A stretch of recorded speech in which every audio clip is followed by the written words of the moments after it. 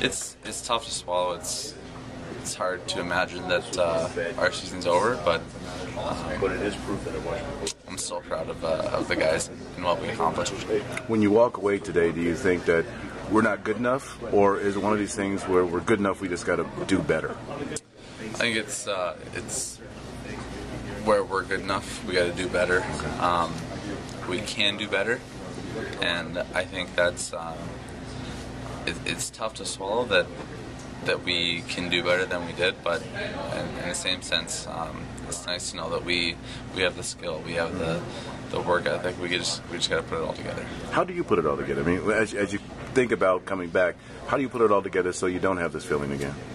I think we mature as a team, we mature as hockey players, as people. I really like to look at a guy like Jamie Langenbrunner and see how he carries himself and how he doesn't necessarily have ups and downs. He isn't slamming his stick against the boards. He's not freaking out on the bench, and I think that's when we get ourselves in trouble. We let our own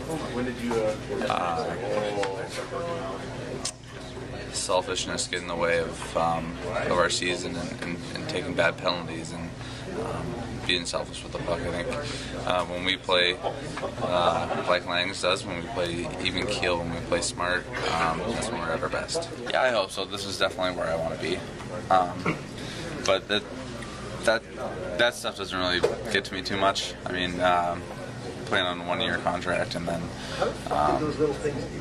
training in the summer, it's not too much different than if I already had something going.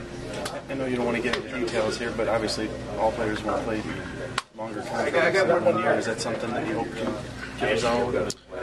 Yeah, definitely. I mean, like I said, this is where I want to be. This team is where I want to be. I want to be in the city. I want to be in front of these fans. I want to be with the guys in this locker room the most. So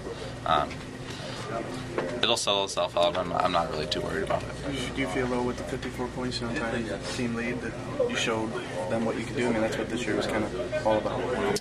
I think so. I think more than the points, it was the work ethic and the good summer last summer that proved to them that I want to be here.